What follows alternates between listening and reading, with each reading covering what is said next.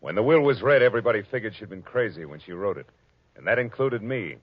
But I changed my mind after spending a night on an island with a pig, a cat, and an ape. Because in reality, they were people. From the pen of Raymond Chandler, outstanding author of crime fiction, comes his most famous character as CBS presents The Adventures of Philip Marlowe.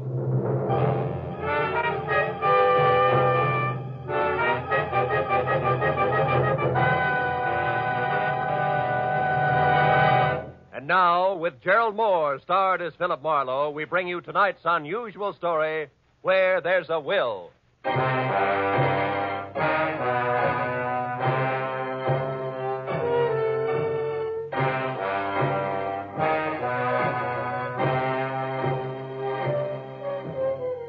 I had spent the whole day on a noisy job which had concerned itself with a lot of people who talked a lot and said nothing.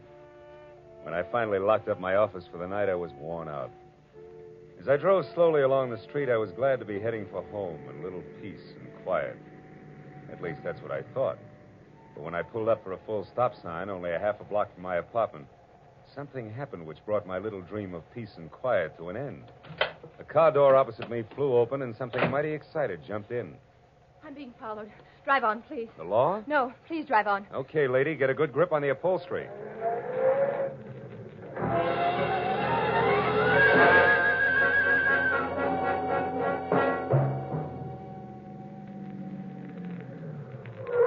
There, that ought to do it. Now, what's the...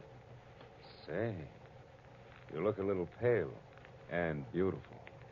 I'm always pale when my heart's in my mouth. Well, then why don't you swallow once, take a deep breath, and tell me who was after you? There isn't much to tell.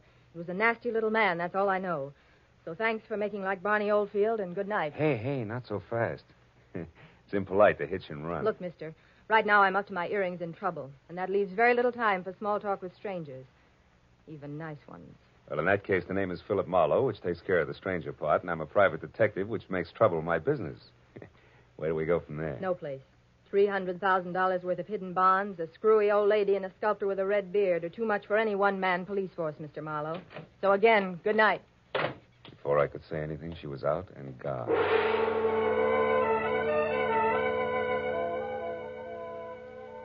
There was only the heady scent of taboo in the air, and the memory of a gorgeous profile with jet black hair and pale blue eyes. I sighed like a schoolboy and decided to put her under the heading of things that pass in the night. But I couldn't. Why, out of all the cars in Los Angeles, should she have picked on mine? Well, the next morning, as I was walking down the corridor to my office door, I was still seeing pale blue eyes. Maybe that's why I didn't notice the man who waited outside my door until I was almost on top of him. He was well-dressed and about 35. He looked like a man who had forgotten how to smile. Marlowe. Right. I want to compliment you on your behavior last night, Mr. Marlowe. Barbara told me about it. Oh? Come on in, Mr. Shields. Edward Shields. Would you be interested in aiding 3 people in a search for more than $250,000 in negotiable bonds? 1% of which will be yours if the bonds are found? Being a fairly fast man with figures, yes, I would. Splendid. I'd like a few details. Well, Mr. Marlowe, my aunt, Bernice Mayhew Shaw, died, leaving her entire fortune to charity, with the exception of the bonds I mentioned. Those are to be divided equally among 3 of us, the sole heirs, if we find them within 24 hours. That sounds like something you dream about after a midnight snack of pizza and pig's knuckles. Perhaps. But you didn't know my aunt. Beside myself, the beneficiaries are Barbara Haynes, the girl you met last night. She was Aunt Bernice's personal secretary. And another nephew, Harlan Crane, who, at the moment, happens to be a sculptor. Happens to be? 6 months ago, he was a sailor. Before that, a writer, without even a rejection slip to his name. My cousin is irresponsible, impetuous, and completely self-indulgent. The will itself, Mr. Shields, what are the exact conditions? At precisely noon today, the 3 of us are to meet with Luther Willard, my beloved aunt's lawyer, who will give us each a large sheet of tissue paper covered with specific markings. Individually, the sheets mean absolutely nothing.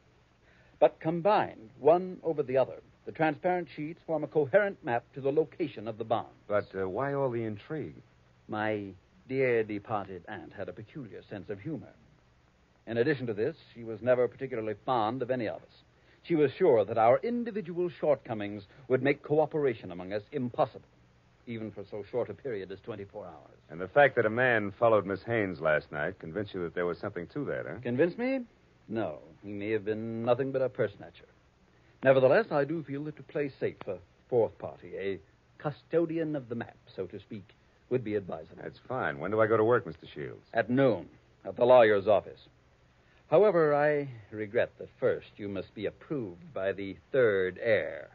I don't like to ask this, Mr. Marlowe, but would you mind very much calling on my cousin, Harlan, personally? Not at all. As a matter of fact, I think he might prove very interesting. Yes, I'm sure he will. As interesting as an ape in the zoo.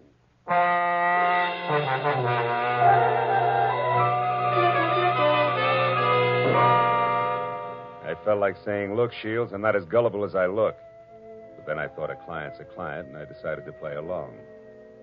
Harlan Crane, 6 foot, red-bearded giant, talked as he worked, wielding a 10-pound sculptor's mallet like it was an 18th century quill. I'll be frank with you, Marlowe. Money isn't everything to me and never has been. Over $100,000 will buy a lot of marble. Half the state of Vermont, I'd say. But coming to the point, Mr. Crane, do I get your seal of approval? Oh, I imagine you'll be all right. Anyone who can get by Shields, the all-American Scrooge, ought to do. Thanks, a million. I'm not being personal where you're concerned. It's just a matter of facing a fact bluntly. Edward Shields is conniving, avaricious, and dull. I heartily recommend him to nobody. And the girl, Barbara, you feel the same way about her? No, I don't. And the truth of the matter, Marlowe, is that I know very little about Barbara Haynes. But what I do know, I like very much. Yeah, that I can understand. Marlowe, do you realize that once you have the whole map in your possession, you're worth an awful lot of money? Of course I do. The whole map, I have a market value of exactly $300,000. That's right, fellow. $300,000, dead or alive.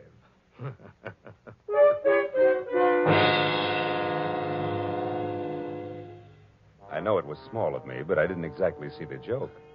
And things got less funny as time went on.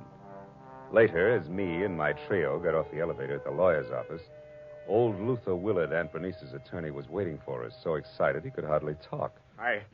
I've been held up. What? Yes, a little man. He wanted the map. A little man, dark complexion? Yes. Had a scar on the side of his neck. Are the maps all right? The maps? Oh, yes, they're all right. Now, wait a minute, everybody. Give him a chance.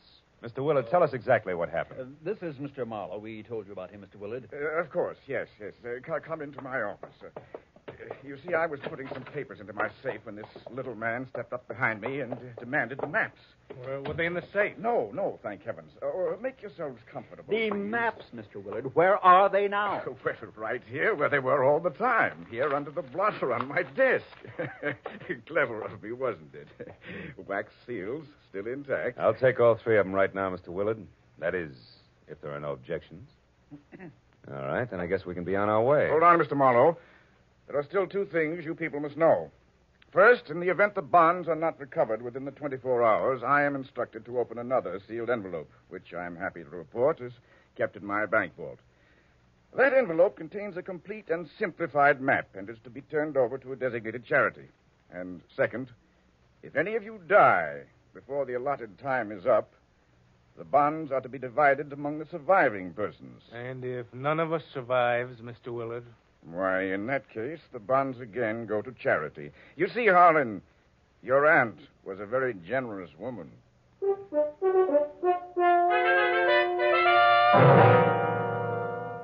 After arranging to meet with the 3 heirs at Shields' place later that afternoon, I headed for the nice and public library, where I figured I'd be able to examine the maps in safety.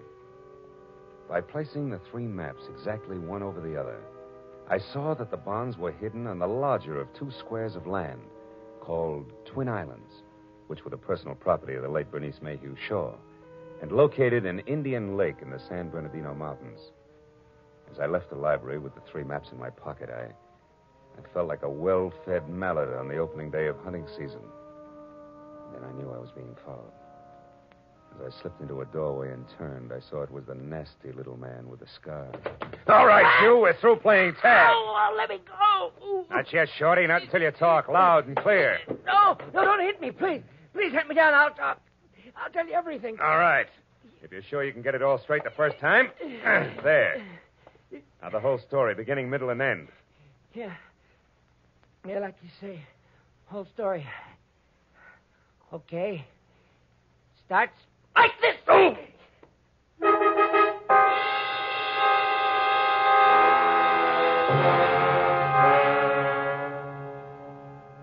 By the time I figured out that it had been the sawed-off end of a broomstick that had slammed my stomach up against my backbone, the little man was out of sight.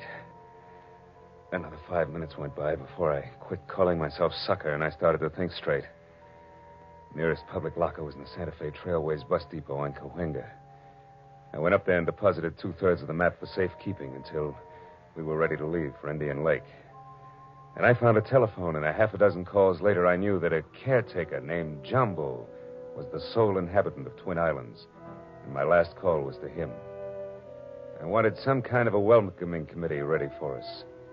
When I left the phone booth, it was only 1 o'clock. So I returned to my apartment where I figured I'd rest until 3, when we were all to meet at Shields' place. But that was my second mistake. Because the moment I closed my apartment door, I was positive I wasn't going to get much rest. I had an unannounced visitor. Yeah, you look surprised, Mr. Marlowe. I am. I didn't recognize you at first without your broomstick. Yeah, I traded that in on this .22 target pistol here. It's more expensive, but it's better. Makes me as big as you are. Maybe bigger. Yeah, but how much does it do for your personality? Quite a bit. Gives me poise. And poise gives me manners. So in asking for that map in your pocket, I'll even say please. Come on, Marlowe. I won't say please twice. No, I don't think you would. Here. Thank you. Now, before I go, one more thing. The hall outside here is straight and narrow, right to the stairs, and that makes it fine for shooting. So after I step out, don't do anything rash. For a while.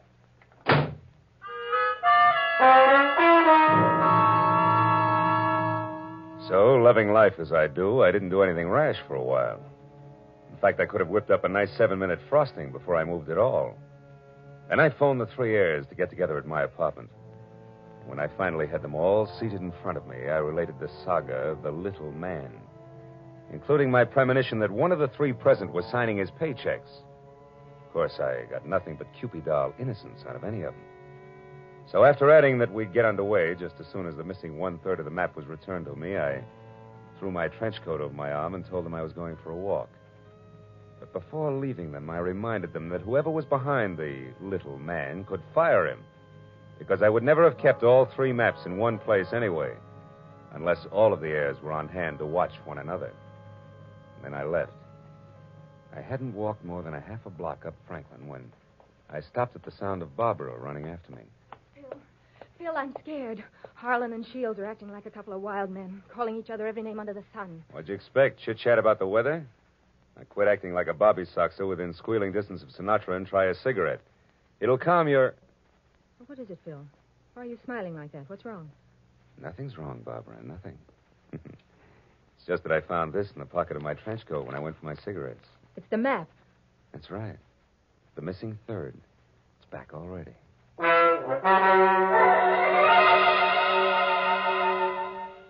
When that missing 3rd part of the map turned up so fast, I figured the heirs had decided to play ball. But I made a mental note to keep my eyes on them anyway. At 3 o'clock, I went to Edward Shields' hillside house in Laurel Canyon for the scheduled meeting. Shields wasn't home yet, but Cousin Harlan was there, admiring the view.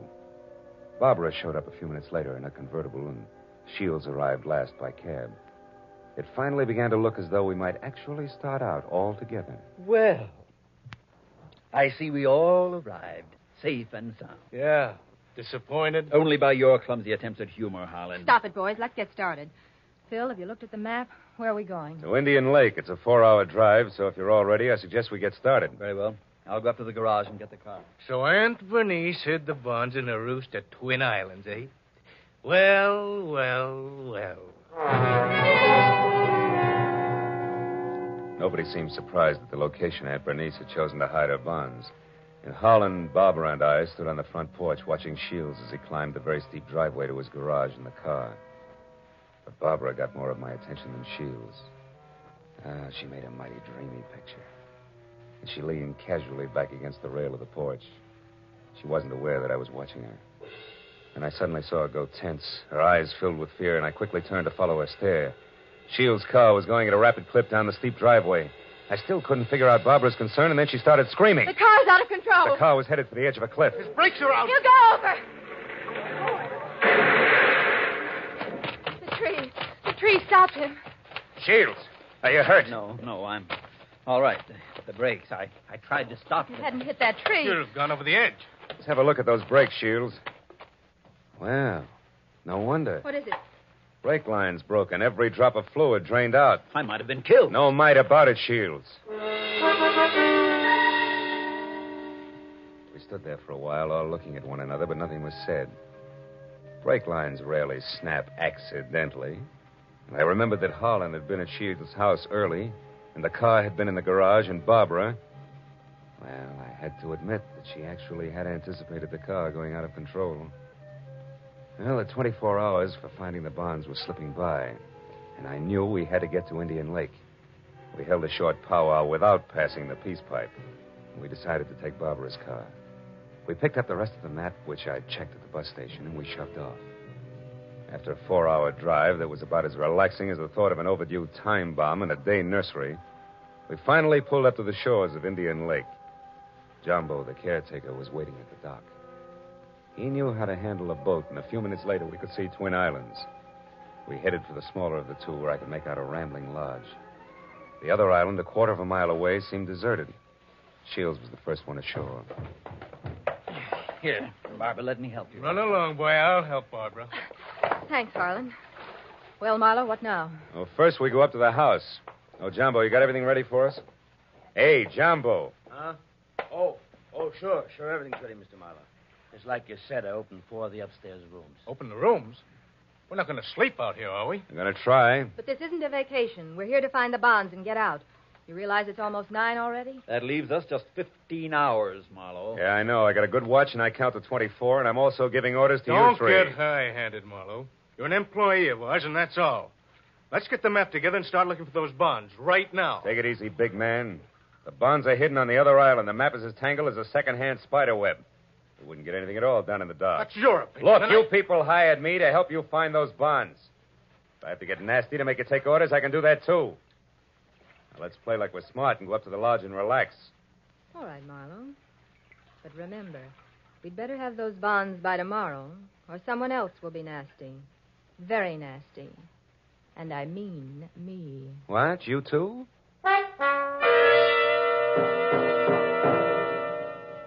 Getting the 3 heirs settled down at dinner table was quite a chore. And when I was sure they'd keep an eye on each other, I slipped outside.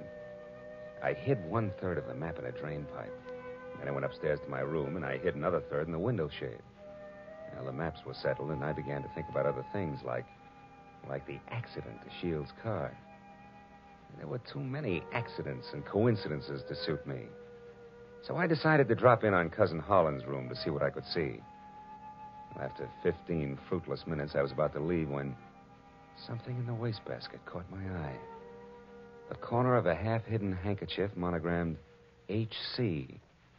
I had just picked it up when I saw Jumbo standing in the open door. That handkerchief there in your hand. That blood on it? No. No, it looks more like brake fluid. And in this case, it's practically the same thing, huh? I think we'll leave it right here in the wastebasket, Jumbo. Oh, did you want something? Just wanted to say I'll be in my own place out back if you want me. Okay.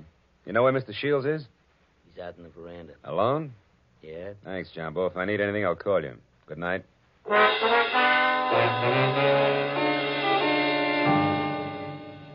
Shields. Oh, it's you, Marlowe. What's wrong? You sound like a man expecting trouble. I was nearly killed in my car this afternoon, and I don't think that was the end of it. Yeah, and don't stand too close to high windows. Thank you. It's comforting to know that I am not alone in my suspicions. Maybe, How are you betting? On the beauty or the beast? Don't be absurd. I hope someday to marry Barbara. Yeah? Well, a guy might be beating your time right now with a sculptor's mallet. You may be naive, Mr. Marlowe, but Barbara isn't. I saw them just a moment ago walking down to the boathouse. Harlan's galloping after her like a half-baked idiot, as usual. But if Miss Haynes prefers me, what can he do about it? There was an answer for that, but it seemed a little obvious under the circumstances. Well, a few minutes later, Shields went inside, and I made a beeline for the boathouse to water down a certain hot-headed sculptor named Harlan. When I got within earshot, I knew I'd be as welcome as whooping cough at a glassblowers convention. So I stopped and listened. Barbara, darling, I'm falling in love with you. You know that, don't you? Let me hold you close. Harlan, Oh, Harlan. This is real, Barbara. For the first time in my life, I'm truly in love. I want to do things for you, make you happy. Please wait. I'm not completely free. There are still ties with Edward, you know. Shields. That fat, stingy Babbitt. He's no man for you. Why, if he so much as touches you from now on up... Wait a minute, Barbara. Marlowe, you cheap snooping eavesdropper. He's dropping some minor vice compared to some of the shenanigans going on around here. Just what do you mean by that? A word to the wise is sufficient. You, I'll give a few more. Now, somebody's trying to cut our little triangle down to two sides before noon tomorrow. What I've seen so far I don't like, so I'm warning everybody. Just what are you accusing me of? Why, Harlan, stop it. Don't be a fool. Will you cavemen control yourselves until those bonds are found? Come on, Harlan, let's go in. Good night, Marlowe. Don't get your head caught in any transoms.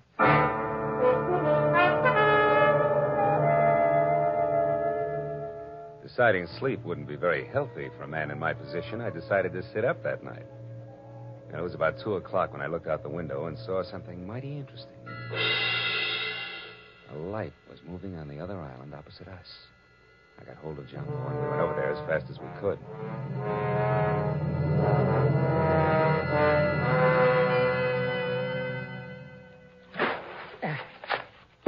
There we're beach. That light's dead ahead, Mr. Marlowe. Looks to me like it's up in the picnic shelter. Yeah, I'll see you later, Jumbo.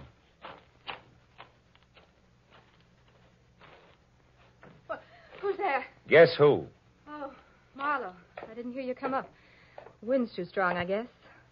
I'm glad to see you. Spooky here all alone. Oh, sure. What's the idea? Decide to do a little freelance prospecting? No, that's right. Bernice Mayhew loved this spot, and I had a hunch she hid the bonds here in the base of this table. Oh, I guess I was wrong. Oh, come on, Marlowe. Limber up. You can't blame me for trying. Listen, beautiful, don't flap your eyelashes at me. I can't see anything but double crosses right now. All right, if you've had your fun, let's go back to the lodge, Don't be that way, Phil. Phil, the sun will be coming up in 2 or 3 hours. Why not wait for it here with me? Barbara, baby, don't burn up too many calories with that routine. Because I only keep 1/3 of the map on me. You think you're so smart. Bright ideas hatch in that cute little brain of yours, too. Now let's... Oh, comes the gun with a pearl handle, no less. Stay away from me, Marlowe. Over there. Hey, what's going on here, anyway? Jumbo! Look out, Jumbo! Jumbo stepped into the light and Barbara turned. I made a swipe at her gun hand that knocked pistol, purse, and lamp all over the picnic shelter. I found the gun and gave it to Jumbo. Then I started to pick up an assortment of knickknacks that had spilled out of her purse. But I never finished, because one of the items made my eyes pop. It was the monogrammed handkerchief covered with brake fluid that I'd found in Harlan's room. It all made sense now. It tied up everything that I'd suspected right along. Only 2 of my trio had planned to split up the $300,000 worth of bonds from the first. As I ran for the motor launch, I yelled at Jumbo to bring Barbara over in the rowboat. All the way back, I had the panicky feeling that I was probably too late. But when I sneaked in the front door of the lodge, there were still 2 voices, and they came from the open kitchen door. With my hand on my gun, I edged along the wall and peeked in. Shields, you're a fool. Perhaps. But I'm going to kill you and have a perfect case of self-defense. What are you talking about? Your hopelessly framed cousin, Harlan. I ruined the brakes on my own car. I planted your handkerchief, stained with brake fluid, in your room. Marlowe found it. He's convinced that you tried to kill me. He's also convinced that he was brought into this whole thing by coincidence. He doesn't know that he was deliberately involved in our search for the bonds, just so he'd make a reputable witness. You're out of your mind. Not at all. I'm going to kill you and say it was self-defense. Marlowe will testify that you tried to kill me before. What Marlowe's going to do is blow your head off if you don't drop that gun, Shields. Marlowe. Yeah, Marlowe. Who knows he wasn't brought into this thing by coincidence, but has stuck around to see the fireworks and who almost saw them just now. Bill, what's happened? Barbara, couldn't you hold Marlowe on the other island? You Shut up, Shields! Barbara's little mistake was that she should have gotten rid of Holland's handkerchief after she took it out of his room so he wouldn't see it. Barbara, I don't understand. You planned all this with Shields against me? Well, I did in the beginning, Harlan, but I changed my mind when I fell in love with you. I let Marlowe find the handkerchief in my purse. I wanted him to stop Edward. Oh, darling, don't you see... Come on, Miss Bankhead. Cut the dramatics. The show's over. Let's have it straight, huh? All right. We might as well if we're going to find those bonds before it's too late. Edward and I did plan it. We even hired the little man who tried to get the maps from you. And when that didn't work, you planned to get rid of Holland and split the $300,000. So we failed. So what? We're right back where we started. 100,000 apiece. Now let's go find those bonds. Not so fast, beautiful. What happened to Holland just now was a little more serious than a hot foot. It was attempted murder. He can slap you two in the jug this minute if he wants to. But I'll leave it up to him. Okay, Holland, what do you say? It's your move. No. I've got a better idea. Marlowe, 1/3 of that map is mine. Give it to me. Okay. There it is. Harlan, what are you going to do? Harlan, no. Don't burn it. There. Now we all lose. Now none of us will get the bonds. That's probably how Aunt Bernice wanted it anyway.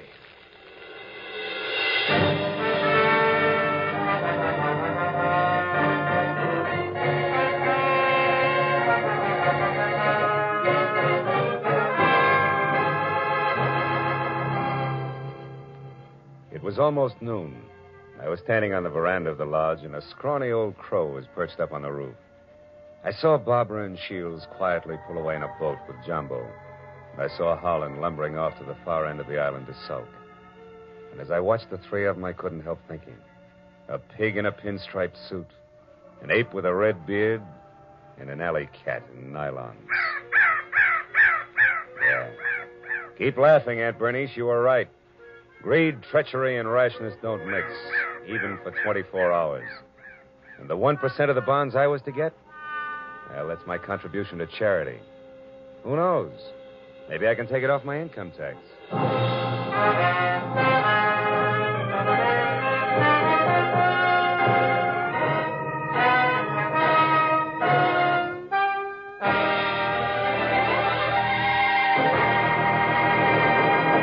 The Adventures of Philip Marlowe, created by Raymond Chandler, stars Gerald Moore and is produced and directed by Norman MacDonald. Featured in tonight's story were Mary Shipp, Parley Bear, Don Diamond, Ted Von Eltz, and Wilms Herbert. The special music was conceived and conducted by Richard Orant.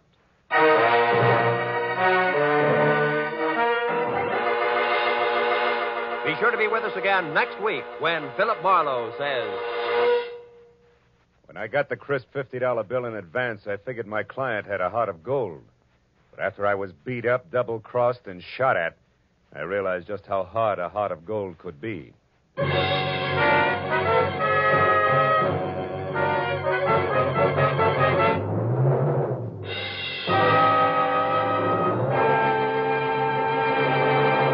Raymond Chandler, Dashiell Hammett, John Dixon Carr. 3 great names in the world of mystery and thrills. 1 down, 2 to go today on CBS. Now that you've heard Raymond Chandler's Philip Marlowe in action, CBS invites you to hear Dashiell Hammett's Sam Spade in action tonight, followed by John Dixon Carr's personally written radio series, Cabin B-13. Chandler, Hammett, Carr, today and every Sunday, over most of these CBS stations. It's a mystery if you miss them.